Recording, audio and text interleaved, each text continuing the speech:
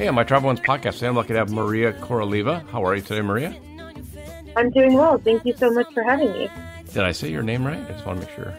Yes, well, almost. Koroleva. Koroleva. It actually means queen in Russian, since I was born and raised in Russia. Enough said then. Jeez. The queen. I'll just call you the queen. Yeah, sure, that's fine with me. I want to thank you for coming on. You're a two-time Olympian in synchronized swimming in the duets, I believe, correct? Mm-hmm. Yep, that's it. And then you also competed at Stanford at the college level, which I honestly didn't know they did synchronized swimming at the college level. Yeah, they do. So we're not officially an NC2A sport, but there are quite a lot of schools around the country that have synchronized swimming programs. A lot of them are club. Stanford was varsity, and we're obviously a D1 school. So, yeah, it was a really cool experience. You know, being a student athlete, I think, is really, really cool in college. Well, especially up there. I mean, that campus, I mean, at least my impression of, you get into Palo Alto, and it's a great college town, and the student athlete level up there is phenomenal. Oh, absolutely. I mean, I think Stanford is obviously one of the best schools in the world, and I think it's amazing that we have so many high caliber athletes who also are so strong academically. I think it's quite amazing, but also poses a lot of challenges when you're traveling and competing. And for me personally, I was for several of the years I was trying to also train on the national team and compete for the national team while swimming for Stanford and obviously going to school. So definitely poses some unique hurdles to overcome. Yeah, is that just all scheduling and not meeting a friend or boyfriend?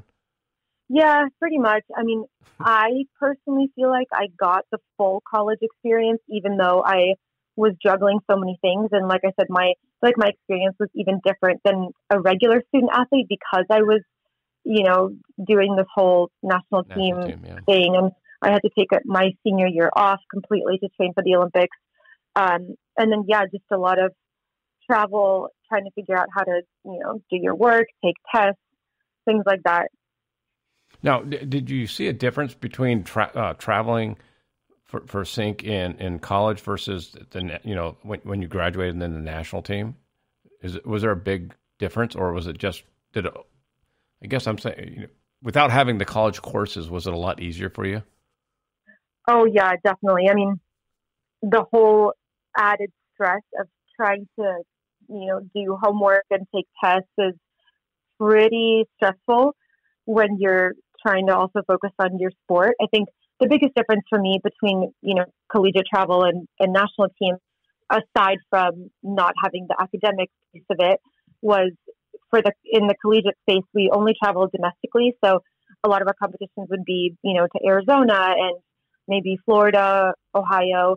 But when you're on the national team, most of your competitions are going to be international. So, that brings a whole slew of other things like, time differences and jet lag and things like that. But yeah, the school element is a big component of collegiate synchro. And it's definitely a big weight off your chest when you don't need to think about that anymore while you're, traveling and competing for the national team. Yeah.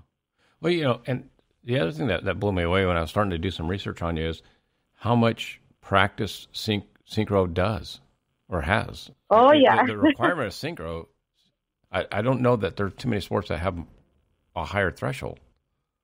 I personally don't think that there is another sport that needs to train as much as we do. I mean, even gymnasts and figure skaters, I don't think that they spend as much time at practice. I mean, for us, it's a full-time job. It's more than a full-time job.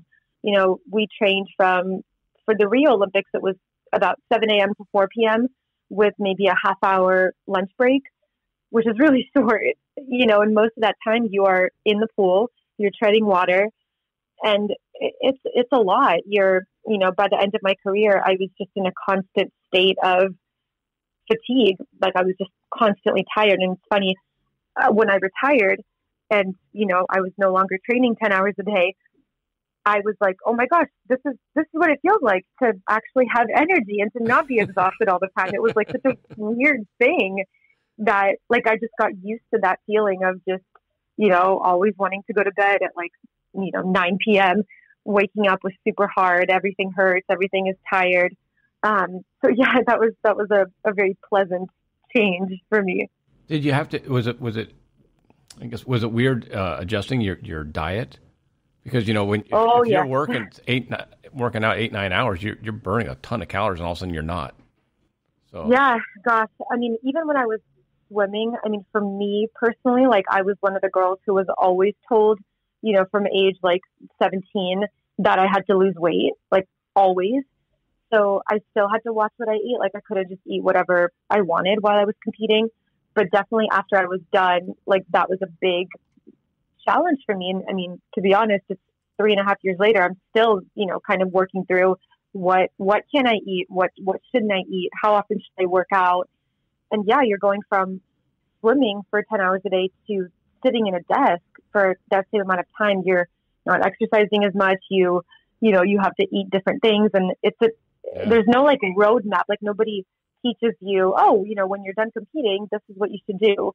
So there's not a ton of resources for athletes who go through that transition. So it's definitely a challenge.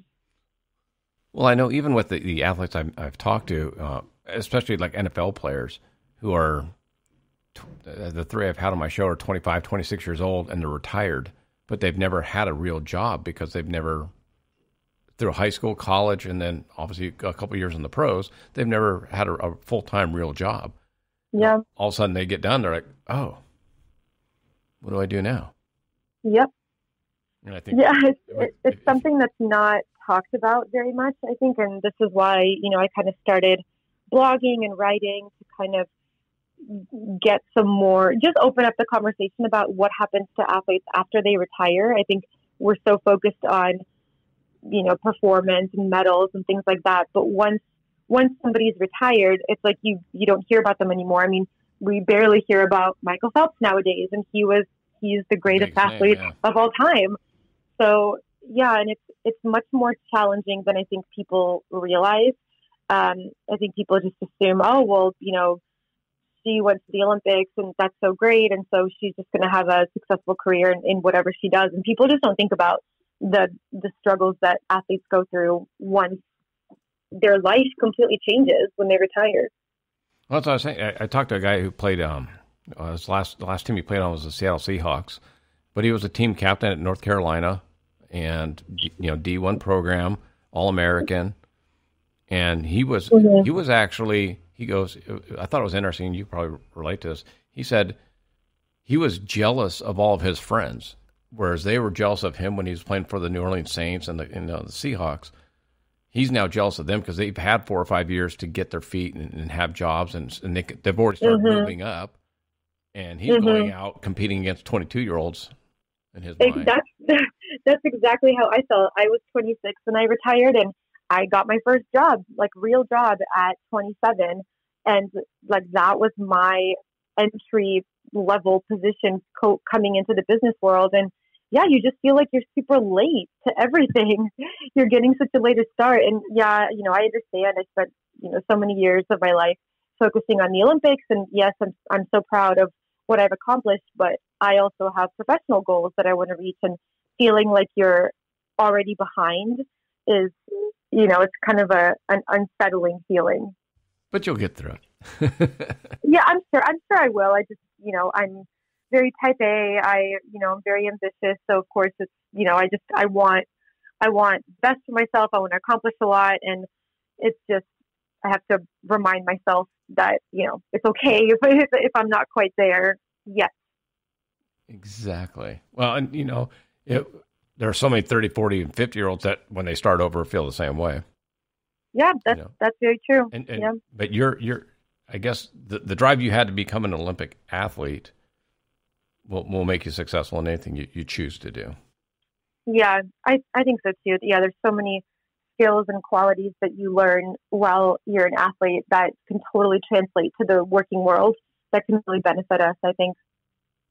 I mean, I don't know what kind of work you do now, but I can only imagine going, well, at least I'm not putting goop in my hair.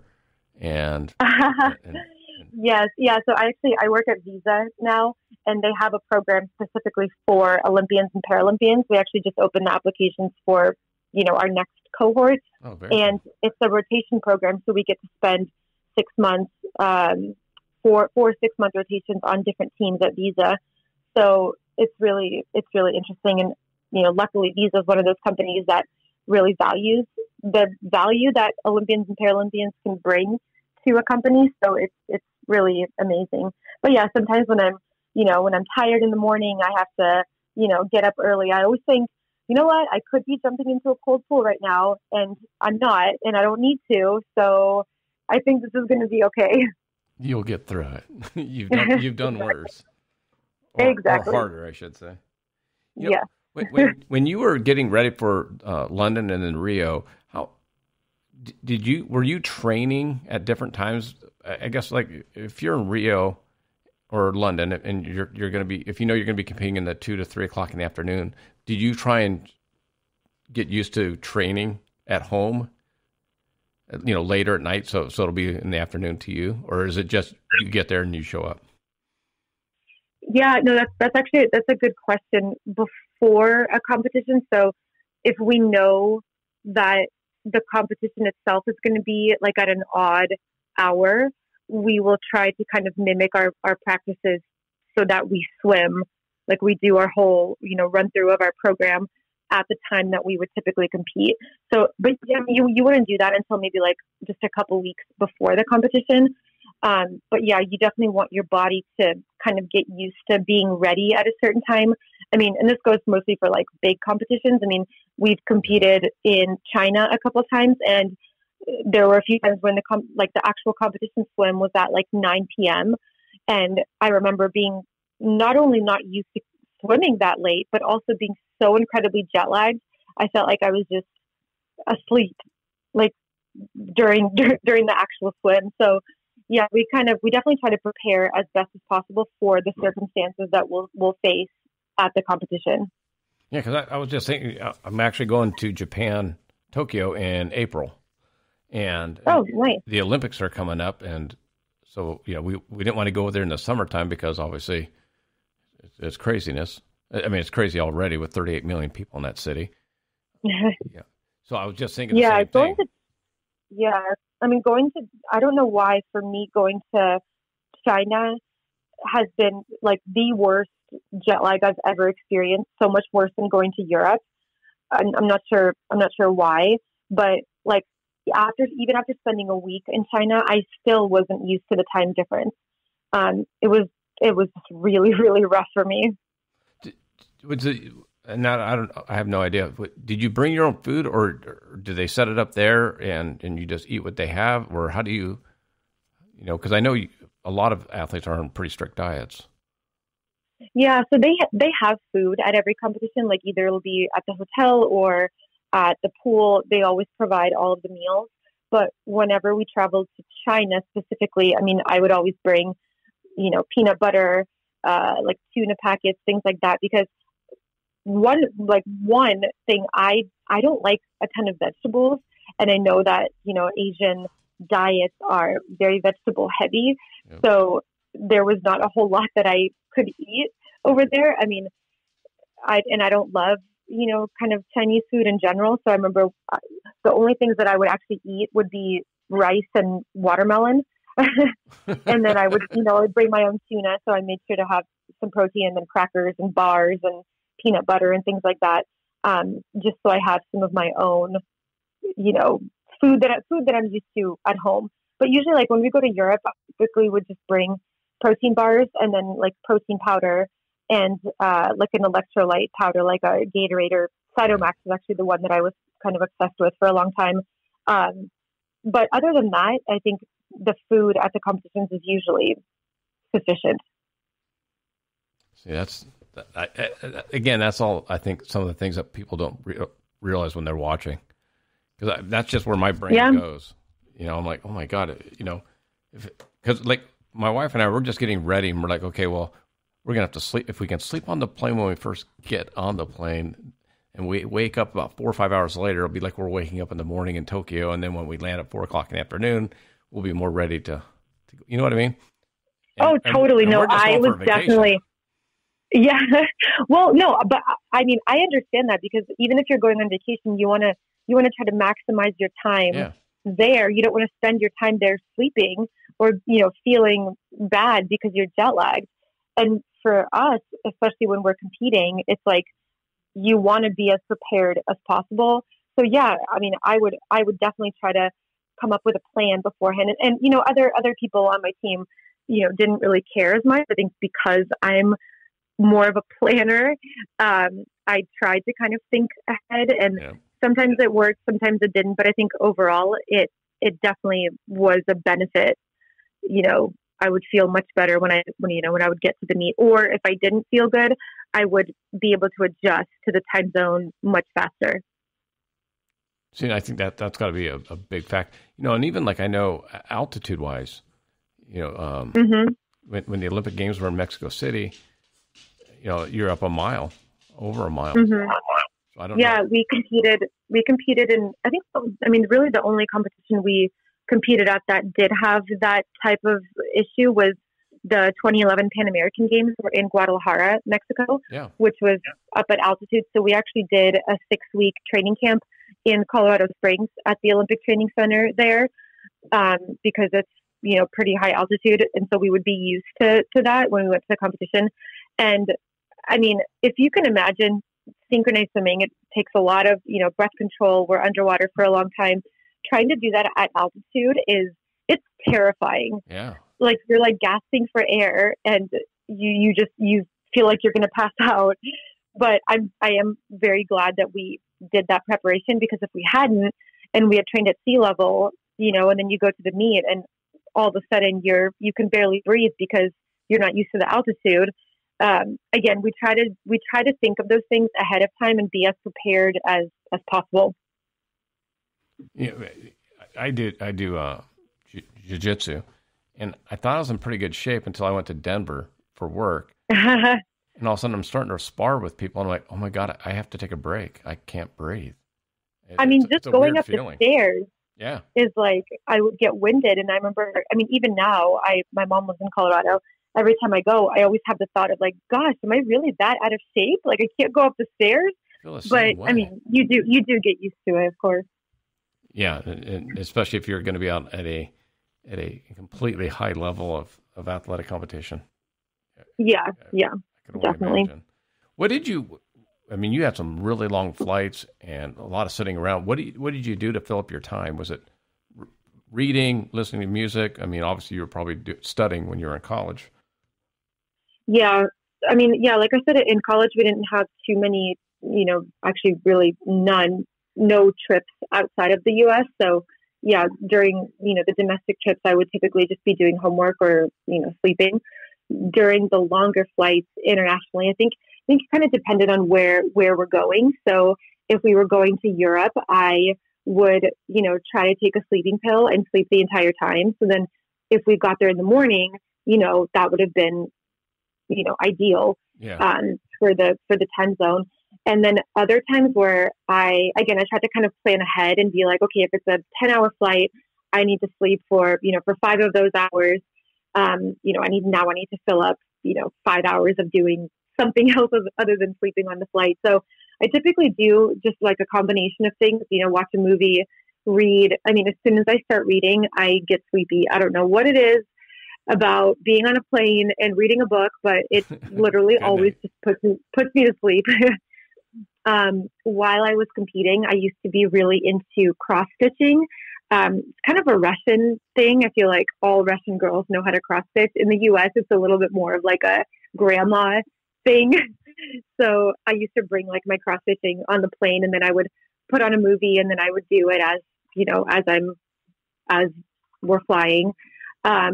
And then of course I tried to stand up and, stretch a little bit in the back of the plane. To be honest, that was probably the worst thing that I was just not good about that. I could sit in the same seat for 8 hours and never get up, which is really bad. But I know for an athlete, that is really, really important. And I did notice a big difference in the way I felt if I was completely stationary the entire flight, or if I actually got up and, maybe just did a couple squats and stretched out. I mean, your body just gets so incredibly stiff. And, we always fly economy. It's not like we fly business. So your cramps, and God forbid you're in a middle seat, it's just so uncomfortable. Oh, just wait, Mariya. Just wait. Are you saying it gets worse? If you're getting stiff now, I can tell you, I played football for 10 years, wrestled, jiu-jitsu, was athletic my whole life, and now things just hurt more. Oh gosh, that's... There's days when I feel really good, I'm going to pretend that I didn't hear that. I mean, even between my first and second Olympics, I was 22 in my first games, and I was 26 in my second ones, and now I've given away my age, which I said I wasn't going to do, but you know what? Whatever, here we are. I didn't throw you under the bus. I know you didn't. I did it all by myself. But so even between my first and second games, I already felt a difference in my body and the way I, it responded to travel, the way it responded to, less sleep and things like that. So I did get to fly business once to a competition, and that was actually the 2012 Olympics. And that was because the Olympics were in London. And that was only because I had back surgery 6 months prior, and my doctor strongly insisted that I fly business so I could, lean all the way back in the seat. And so luckily USC Synchro was kind enough to, upgrade me, which definitely was a big, big, big help. I mean, when you can recline all the way back, I literally slept on the entire flight. Your experience is completely different. You land and you're refreshed instead of being exhausted.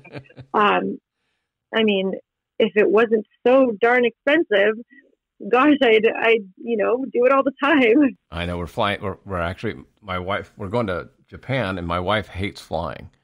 So we're actually, the one thing we spent money on was upgrading to the business so she can have a little more space. Well, now, I mean, you can upgrade with your miles on, I'm a loyal United customer since they're an Olympic sponsor. And I've definitely done all of the, I've gotten the credit cards that maximize, travel points and things like that, mainly so I can use them, not to redeem flights, but to get upgrades. So it's huge. I mean, that's what I use my points for. And yeah. Now I love it. Now that Southwest goes to Hawaii, it makes me even happier. Yeah. And then you get to your vacation and you're happy and ready to go. Oh, we'll see. I'm excited about going to Japan, and even just seeing the Olympics. So I was around during the '84 Olympics when they were here in Los Angeles, and I went to the wrestling and I went to some of the swimming meets because my mom was a swimmer. And oh wow, nice. And so we went to a lot of the swim meets and all that, and just the Olympics they're awesome. I mean, it's just a cool experience. Yeah, they're truly amazing. I mean, I think there's nothing quite like the Olympics. I mean, even, Super Bowl or the FIFA World Cup, huge, huge events. But to me, there's just something so unique about the Olympics, and nothing will ever compare to it. And I mean, I went to the World Cup, the FIFA World Cup in 2018 in Russia. I worked with Visa's hospitality program. And yeah, it was really cool to be, around the city. Everything is buzzing. There's so many fans everywhere. But it's not the same as that Olympic energy. I think it's truly so, so special. I think I would recommend to anyone to try to go to an Olympics at least once in their life. It's just so cool. I know. Now we've got the LA games coming back, I think, in 2028. Yeah, it's super exciting. Which is exciting to see and experience it as a resident. It kind of sucks. The traffic's going to be pretty bad. Yeah. Traffic is always a little. Traffic's already not a bad little, but pretty rough. So just adding, but you're right. I mean, it's hard to explain to somebody to watch somebody win a gold medal. It's just it's so cool. Yeah, forget about it. I saw a couple of gold medals get won for the U.S. in the wrestling, and it was like, wow. Yeah. This does not suck. I have a few synchronized swimming questions for you. Sure. How did you get started? How does someone go, I'm going to do synchro swimming? Yeah, well, so synchro is kind of well, in the US specifically, it's kind of a regional sport. So it's Yeah. not like it's everywhere like swimming or gymnastics. So I moved to the US from Russia when I was 9. And the suburb of San Francisco that we moved to has a big synchro club. They're very well known in the community. They have, I think we have 20, 21 or 22 Olympians who have come out of this club. So I literally just got a flyer at school for, it was like a crash course in synchronized swimming. I had no idea what that was. And I had done some gymnastics, like a little bit of gymnastics, a little bit of swimming back in Russia. And so this just seemed like the perfect combination of those sports. And, you know, as a little girl, you see these, you know, these girls in sparkly swimsuits and there's music and it looks like they're like dancing in the water and it just looks so fun. So that was kind of like the initial draw for me. And then as I started training and, you know, getting more into it, I'm super competitive. So it was more the side of me that just wanted to get better and to improve. And it was fun for me to see those improvements. And then I just, you know, wanted to be the best synchro swimmer that I could. And then I got stuck in it for life. Is there an ideal body type for synchro? Yes. And I do not have that. Okay. It's funny, like looking back, I'm like, gosh, I really am not genetically built to do synchro. So sometimes I'm like, gosh, like, good job, Mariya, for actually making it, you know, to 2 Olympics without having the genetic advantages. So a typical synchronized swimmer, if you're tall and your legs are long, your legs will look high and long and beautiful in the water. So it's kind of like, you know, a ballerina, the slimmer and the nicer those lines are, the better. I think also flexibility is a big part of it. I mean, a lot of kids are born just having more flexible joints and muscles.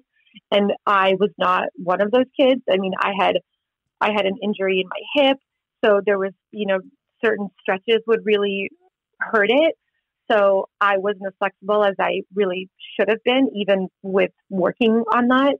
And I think just my height, I'm 5'5". Both of the duet partners that I swam with in London and then in Rio, they were both taller than me. And then just being like thin, I guess, is, you know, it just makes you look better in the water. And unfortunately, it is an aesthetic sport. So body image is important, and it's tough because, I mean, as we all know, you know, in recent years, the media has, you know, brought this to light so much more, how things like that can affect, you know, the way that you see yourself, and then you can get into unhealthy patterns and things like that. So we definitely have that kind of danger in the sport because so much of it is focused on the way that you look. Well, yeah. My sister did gymnastics all the way through college at Santa Barbara, so D1, and it's a subjective judging sport, just like singing. Yep. And my sister got weighed every day. Yeah, we at one point every day of college. Yeah, on one of the teams that I was on, we had a weigh-in every Wednesday morning, and so, you know, Tuesday evening, it's like you could just see.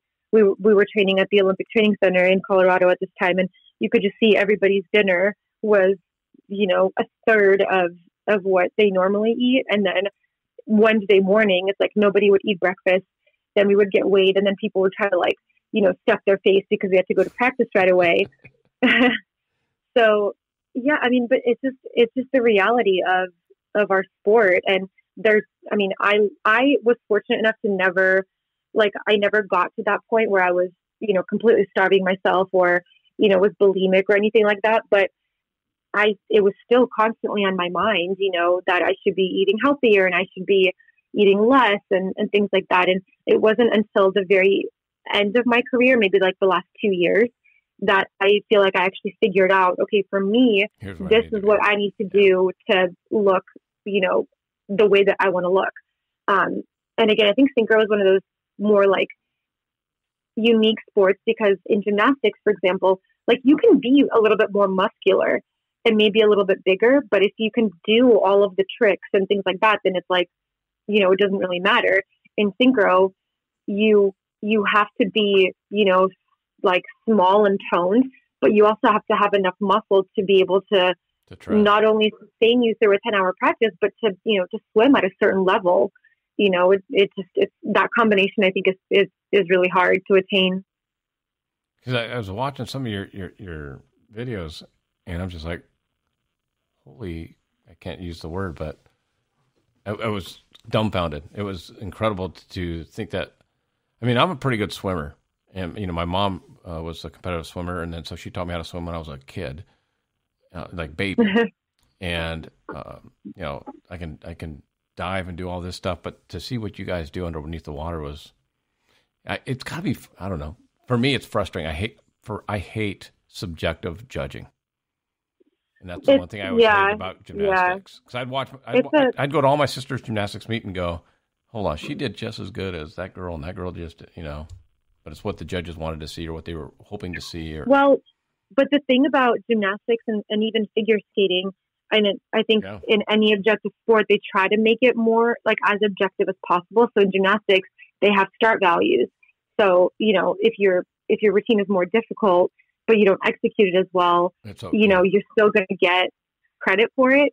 In synchro, because all of the routines are so different from one another, it's just hard. It's harder to make it more objective, but they're definitely trying to, even considering things like, a team submitting a video of their routine prior to the competition so that judges can evaluate the difficulty of the routine so that when they judge it, they're just judging how well they execute it. Oh, that's crazy. But it's definitely frustrating. I mean, so many times in my career, it's like you're like, oh, I did better than this team, and you don't end up getting the score that you deserve. I mean, literally, that was like the epitome of my career. It wasn't until the Rio Olympics that was the first international competition I went to that I was so shocked to see our scores in a good way. I had never experienced that before. Like, this sounds really kind of depressing, but it's true. Like, literally every competition I went to, it was just disappointment. I just constantly was thinking, gosh, like, we deserve more, we deserve better. And Rio 2016 was so amazing. I was like, gosh, this feeling is like so cool, feeling like you got what you feel like you deserved. And then you retired. And then I retired. I mean, I knew I was going to retire kind of going into the Olympics. Sure. And I really think it was time. But at the same time, it was kind of cool to be able to end on a high, Yeah, absolutely. Like I said, I watched some of your competitions with Anita, and I was like, you guys were dead money. I mean, yeah, one arm might be a little higher in the wall. I mean, when you start looking at first nitpicking things, but you guys were like perfect. So I don't understand. But those are the things. Yeah, I mean, to a naked eye and to somebody who doesn't know synchro, you look at our routine and think, oh, well, they're great. Why didn't they win? But when you know synchro better, you see all those little nuances and those little errors and mistakes and, unmatched positions. And you see and that's what makes the difference. And that's what's judged. And if you compare us to the best in the world, they're doing, they're moving faster, they're higher in the water, they're doing much more difficult moves. So there's just a lot of work to be done. There's so many things that can be, fixed and improved on. The work literally never ends. I mean, you're chasing perfection, which of course is, unattainable, yet that's what we're trying to work towards every single day. Oh, you guys came, ninth at the Rio? Yep. So we finished 11th in London and then 9th in Rio. And actually, Anita and I, when we competed at the World Championships in 2015, we finished 12th. And so to move up from 12th to 9th in 1 year is actually unheard of in synchro. So everybody always asks, oh, did you win? Did you get a medal? And when I say that I got 9th, people are always like, oh, well, at least you still got to go, almost like, trying to console me. And I always say, I was so happy to get 9th. Like, for us, it felt like a medal. And I don't care that I wasn't on the podium. I mean, we knew we weren't good enough for that. But for us, moving up 3 spots in 1 year and beating some of the other duets that we've never beaten before, like that was so rewarding and that was so cool. So, there's only one duet, one team is going to win at the Olympics, but that doesn't mean that all the other teams didn't accomplish something amazing. See, and I definitely don't feel that way about consoling you. You came 9th in the world. It's freaking cool. Yeah, if you come in 9th in the world in anything that's, an organized sport, I mean, it's not like, well, I'm 9th in the world at flipping a flower upside down or something. But I mean, like a legitimate sport, that's. Yeah, exactly. I just think it's the coolest experience ever. I mean, it's a high price to pay, higher for some people than others. I feel like for me personally, with, in a lot of different ways, it was a very high price to pay, but would I do it all over again? Yeah, absolutely. Well, I hope so. I mean, like I said, there won't be too many more times in your life where you get to go, where you even get the opportunity to become 9th or top 10 in the world in anything you do. Oh yeah, not at all. And I know when I was going into Rio, and like I said, I knew that was going to be my last go round. I wasn't going to train for Tokyo 2020. And I remember like getting to the village in Rio and just every single day having the thought in my mind of I kept telling myself, you're never going to do this again. Like you're never going to be in the Olympic Village or in the Olympic venue as an athlete ever again. So soak it all in, remember as much as you can. And I feel like I remember those Olympics so vividly. And versus London, I mean, at your first games, it's like everything is so overwhelming, everything is so exciting that you almost like it's like so overwhelming that you don't remember a lot of it, or like at least the details of it. But definitely with Rio, it's like I have just so many memories, and I remember like the physical feeling that I had, in so many of those moments. It's just really cool. Awesome. Well, hey, thank you so much for the time. What's the best way for my listeners or anyone that wants to follow you and get more information about synch swimming from you? What's the best way to stay in touch with you? Yeah, so I'm mostly active on Instagram, and my handle is Koroleva, so Koroleva. Would love to, connect with anybody who wants to on Instagram. And then I do have my own website and blog, and it's just mariyakoroleva.com. So, just my name. And Mariya spelled Mariya. It's not Mariah, it's Mariya. When we were moving to the U.S., my documents were made in France, and for some reason they just stuck a Y in my name, and now really? I'm stuck with it for life. That's awesome, though. I mean, so many people, but yeah. So yeah, I mean, thank you so much for having me, and for the opportunity to share my experience. It's been really great, and I'd love to connect with any of your listeners or anyone who's just wants to connect about anything. or reading books. Yes, exactly. As my latest Instagram story your little book club. I like that. Yeah. I want to check out that totally badass book. Yeah, no, it was good. And I mean, the whole premise of this, what I just posted on Instagram stories is I have so many like physical books that I've read that were great books, but it's like, I'm not going to reread them again. And I don't have space for more books. So I was just thinking like, why don't I just give them away? Like maybe some of my followers would be interested. And, it's almost like the Sisterhood of the Traveling Pants. You can mail off a book and then they can pass it on to another person. And, why not share, just a good book that I've read. So I don't know. We'll see what comes out of it. I think it would be fun. It's a great idea. I like it too. Thanks. All right. Well, enjoy your day. Thank you so much again for your time. I truly appreciate it. Yeah. Thank you. This is awesome. Okay. Thanks, Mariya. I'll talk to you soon. Thanks, Pete. Bye-bye. Bye.